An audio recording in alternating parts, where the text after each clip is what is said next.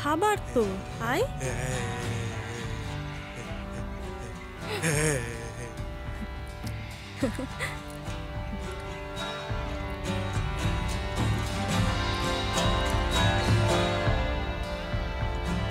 আরনে আয়।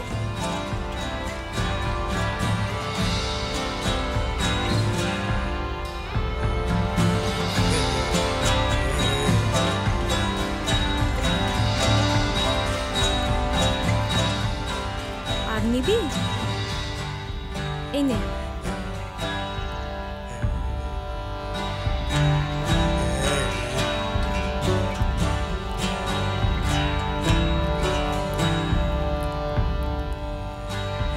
আয় আমার সাথে আয়।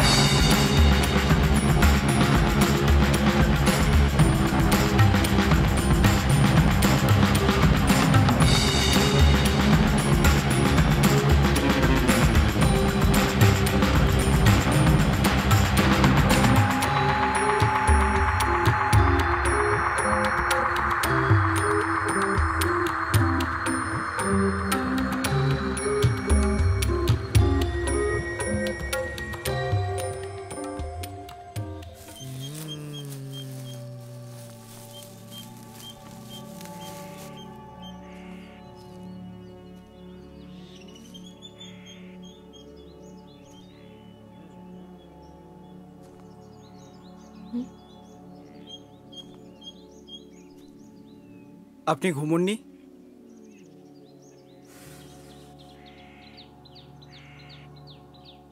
আমার কালই আপনাকে দলিলের কথাটা বলে দেওয়া উচিত ছিল। আমায় ক্ষমা করবেন।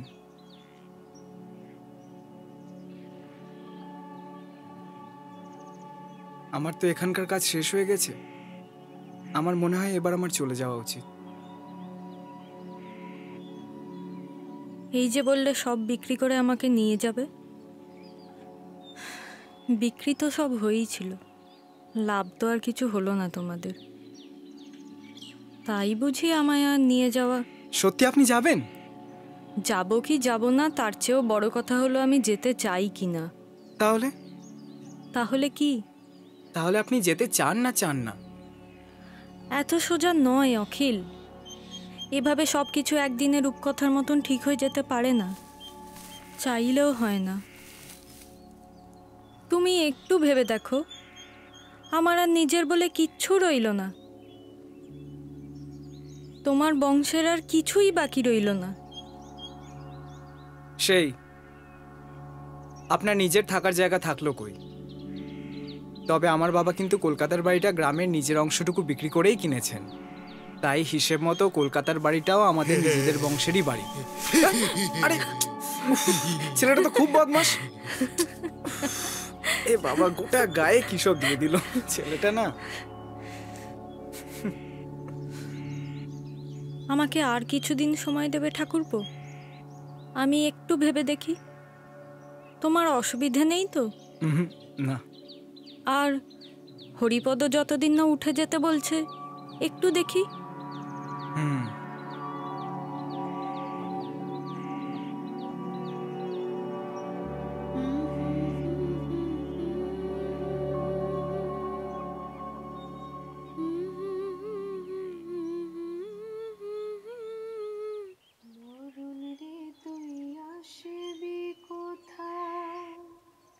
জলের কোলে আগুন পাতা, প্রাণ যদি না ভগ্ন হলে, ধানের ভেতর বীজ না হলে, প্রাণ যদি না ভগ্ন হলে, ধানের ভেতর বীজ না হলে, আসবে ধে মন্দিরের ওই রুগ্ন জটা, মরণ রে তুই আগুন ফেলে আসবি কোথা, মরণ রে তুই আসবি। বাহ, অপূর্ব।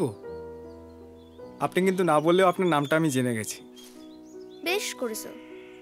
তো কি করবো তার জন্যে? তোমায় নিয়ে গান গাইবো না আরেকবার পুকুরে স্নান করবো আর তুমি লুকায় লুকায় দেখবা? আরে আমার ভুল হয়ে গেছে, আমায় ক্ষমা করে দিন। হ্যাঁ, ভুল তো হয়েছেই। হবে না, রক্ত তো একই। কি বললেন? ঠিক শুনতে পেলাম না। সব কথা তো আমি সবাইকে শোনানোর জন্য বলি না, কিছু কথা নিজের সাথেও বলতে হয়। বলছিলাম কি, আমি না আজ সকালেই চলে যেতাম, কিন্তু মনে হলো। কি কি মনে হলো? কি মনে হলো? না মানে, আরে আপনি এরকম করছেন কেন? আর মানে বলছি তো আমি আর দেখবো না। এই এই এই দাঁড়া, এই এই পরমুখী মেয়ে, তোকে না কতবার বলছি দিনের এই সময় এখানে নাচতে? একটা কথা শুনবি না তুই? আমার একটা কথা শুনবি না? আরে দাদা বাবু যে, আপনি দিনের এই সময় এখানটায় কেন? মা ঠাকুরন আপনারে কইয়া দেয় নাই দিনের এই সময়টায় এইখানে না আসতে? কেন, কি হবে? আমি তো পরপর দুদিন এখানে এলাম, কি হবে তাতে? আপনি চলুন, চলুন এখান থেকে, আপনি চলুন। এই কোথায় যাচ্ছিস তুই? আরে ওকে মারছো কেন? তোকে মানা করছি না যাইতে? তুই তুই একটা কথা শুনবি না আমার? না কতবার যাইতে মানা করছি, একটা কথা শুনবি না? না মারছো কেন বাচ্চা মেয়ে? কেন এই সময়টাই আসবে? একবারও কথা শোনে না আমার। আচ্ছা একটু জল পাওয়া যাবে? জল খাবো। নিশ্চয় নিশ্চয়, চলুন। আপনি একদম চিন্তা করবেন না দাদা বাবু, আজ উনি বাড়িতে নাই, আজ অনেকদিন পর জমিতে গেছেন। ওটা কি ফুল রে পুটি? ওটা তো আমি আগে কোনোদিনও দেখিনি। ঠাকুমা, আস্তে আস্তে। আয় আয় আয় আয়। এ পুটি, এখানে বসো এই বাসা। যা তো যা, দাদা বাবুকে জলটা এনে দে। আচ্ছা। হ্যাঁ হ্যাঁ, বসো বাসা, বসো। শুনো না, উনি আবার সেই পুকুর পাড়ে গেছিলেন। ঠিক আছে, তুই একটু ওদিকটা দেখ। তুমি বাপু ওই পুকুর পানে আর যাইও না, ও জায়গাটা ভালো না। বড় বৌমার তোমায় বলে দেওয়া উচিত ছিল, ভুলে গেছে। কিন্তু আমি তোমায় ভালো চাই একটা ভালো কথা বলছি বাসা, ওদিকটায় আর যাইও না। আচ্ছা কেন বলুন তো, কি আছে ওখানে? আয় বস, একটু চুলে তেল কি লাগাই আছে ওই পুকুর পাড়ে? একজন জলজ্যান্ত মানুষই তো আছে। করছিস কি? তোমার এই প্রশ্নের উত্তর দেওয়া আমার এখতিয়ারের বাইরে। তোমার ধাইমার তুমি এই একটা কথা শোনো বাসা, ওই জায়গাটায় যাইও না। আপনি শঙ্করী দেবী, মানে আমার বাবাকে যে মানুষ করেছে সেই শঙ্করী দেবী? চুপ করে বস। প্রণাম নেবেন। থাক থাক, বস বস। আরে করছিস কি বস? তোমার বাবা নেখেল আর নেখেলের বাবা সবাইকে আমি নেজের হাতে মানুষ করছি বাসা, শুধু তোমাকেই পারলাম না। হ্যাঁ লোটারে। বাবার কাছে আমি সবচেয়ে বেশি তোমার গল্প শুনেছি। বাবা যখনই ছোটবেলার গল্প, এই গ্রামের গল্প বলে, সবচেয়ে বেশি তোমার কথা বলে। আসলে গ্রামে আসার পর থেকে এমন সব কাণ্ড ঘটছে না, আমার মাথা থেকে একদম বেরিয়ে গেছে। সেটাই স্বাভাবিক। তোমায় আমি একটা কথা বলবো বাসা। বলো না। তুমি যখন এবার যাবা তখন মা ঠাকুরকে সঙ্গে করে নিয়ে যাও। এই এত বড় বাড়িটায় থাকতে পারবে নিও। আমার বয়সে বেধবা তাও মানায়, কিন্তু একটু বয়সে। তোমাকে একটা কথা বলবো, বিশ্বাস করবে কিনা জানি না, আমি আজ সকালেই চলে যেতাম, কিন্তু বউঠান আমার কাছে ভাবার জন্য কয়েকদিন সময় চেয়েছে। মা ঠাকুরন ভাববে বলছে? আজ অব্দি তো কোনো কাজ ভাববে করতে দেখলাম না।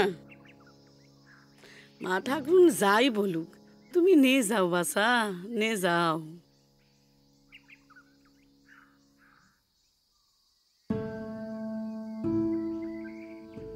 এত নড়িস কেন? ঠিক হয়ে বস। তুমি হয়তো সবটা জানো না বাসা, মা ঠাকুরন তো আর এসব বলবে না। সেদিনটা সকাল থেকেই ভালো ছিল না। একজন অচেনা লোক এসে মা ঠাকুরনকে একটা চিঠি দিয়ে যায়। নেখেলের মৃত্যু সংবাদ পাইয়ে গ্রামের সবাই ছুটে আসে, তারপর সবাই চলেও যায়। আমি ছিলাম রাত অবধি অনেকক্ষণ। সাদা বসনে মা ঠাকুরনকে দেখা যাচ্ছিল না।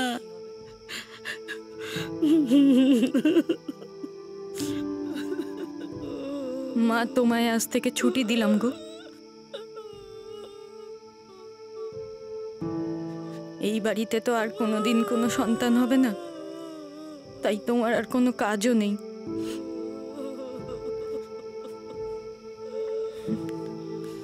আমারটা আমি নিজেই সামলে নেব।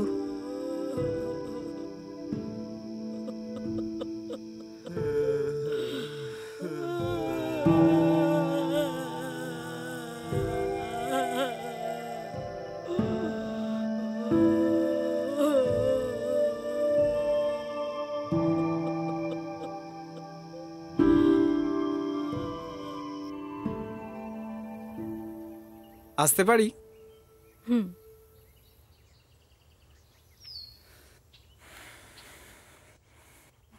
এটা দেখবো?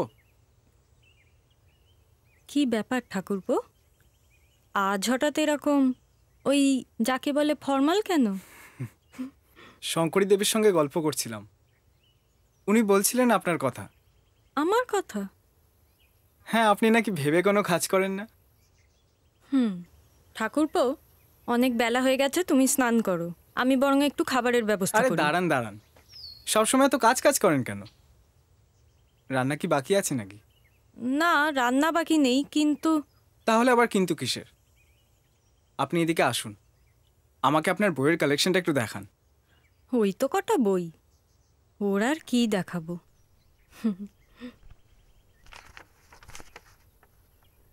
তাহলে কি ভাবলেন?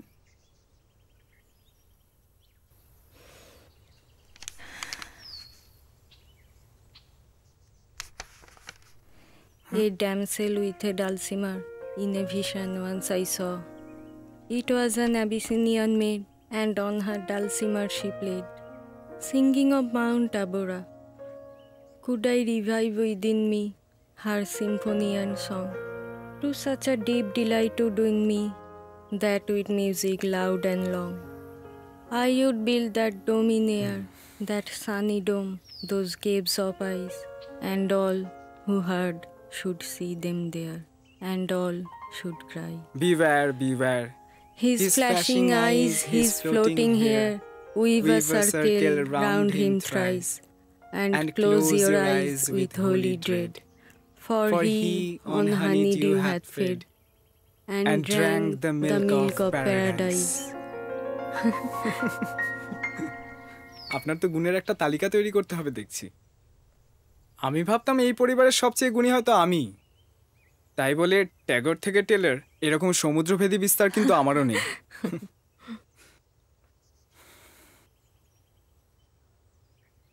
বৌঠান, চলুন না। কি এত ভাবছেন? স্বাধীন কলকাতাটা একবার দেখতে ইচ্ছে করে না? এই তো গ্রামে হাতে গোনা 10 জন মানুষ, তাও কেন পড়ে আছেন?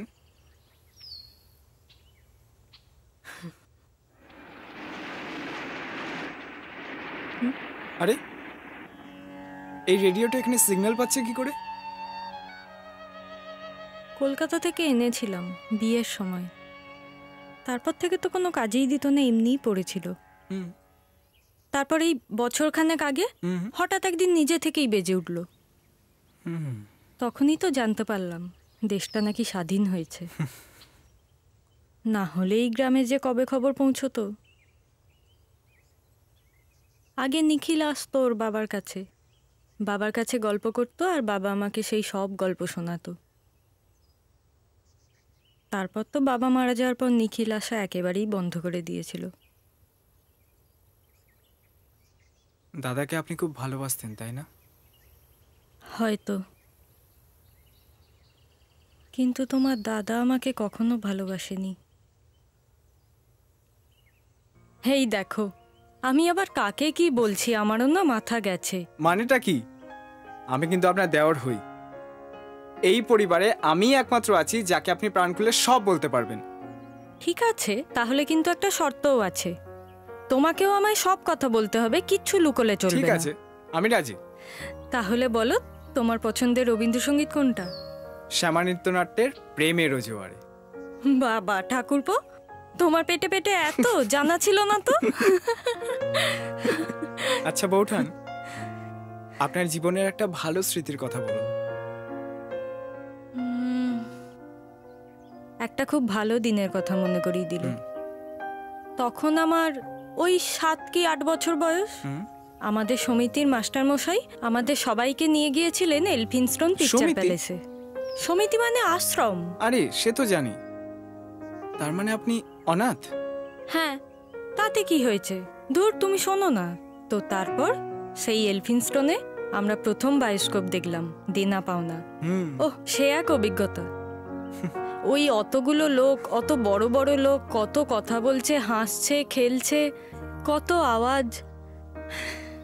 ওই দিনটা না আমি কোনোদিনও ভুলবো না। আপনি কিন্তু বিশাল ভাগ্যবান। আপনি জানেন, তারপর থেকে আর একটাও বায়োস্কোপ তৈরি হয়নি। তাই? মানে ওই মাঝে মাঝে বিদেশি বায়োস্কোপের প্রিন্ট হাতে আসে, সেগুলো আমরা ইউনিভার্সিটির বন্ধুরা একসাথে বসে দেখি। আপনি কলকাতা আসার পর আমরা আবার একসাথে বায়োস্কোপ দেখব। সত্যি? সত্যি বৌঠান।